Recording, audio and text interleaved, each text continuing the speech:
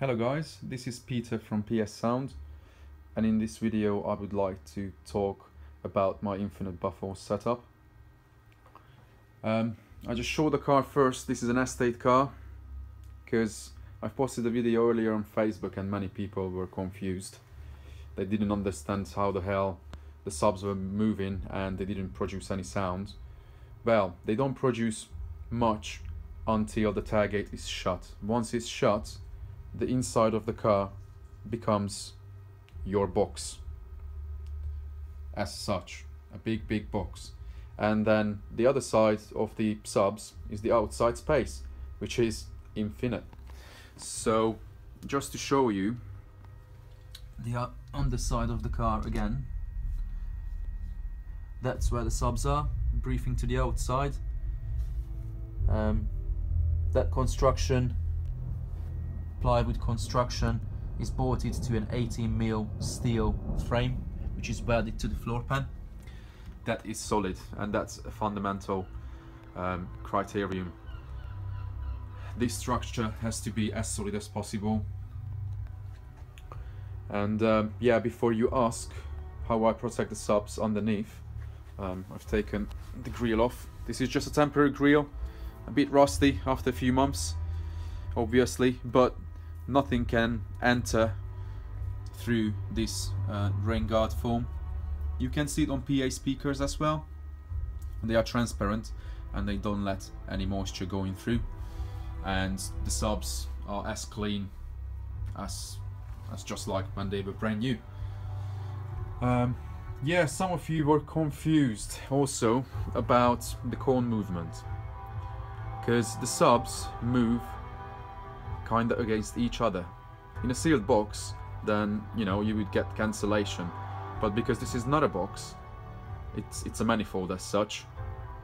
This is the only way how they can work, because then if the subs were moving parallel, like how you would do in a sealed box, then one sub would push the air to the outside of the car, the other sub would push the air into the inside of the car.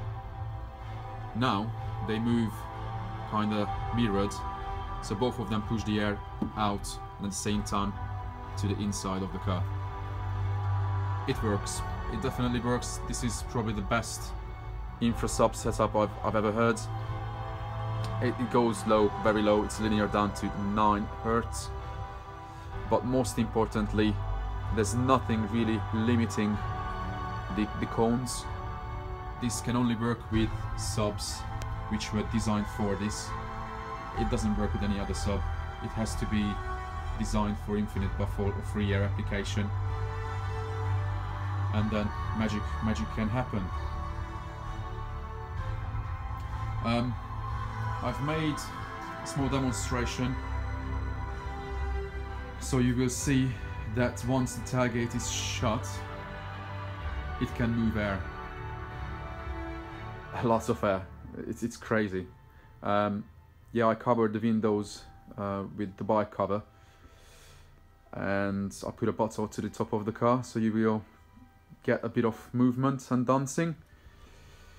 Fun. Let's put a fun track on that everyone knows. There you go.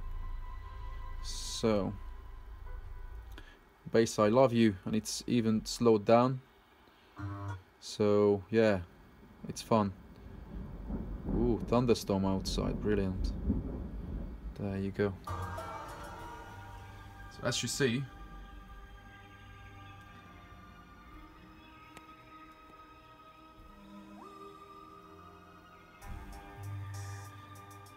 they move mirrored.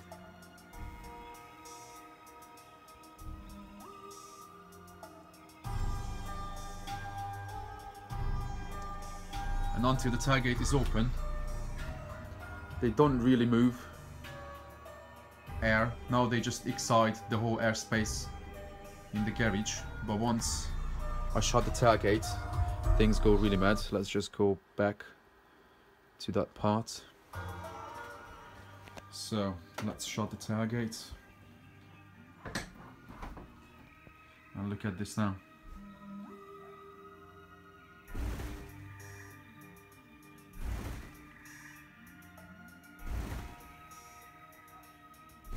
that's way under 20 Hertz.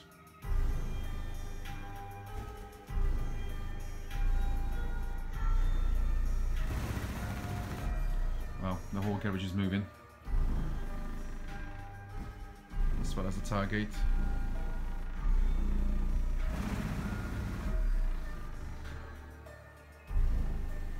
So it's capable. It's really capable of moving air and creating quite high SPL levels, even if they run from maximum 700 watts.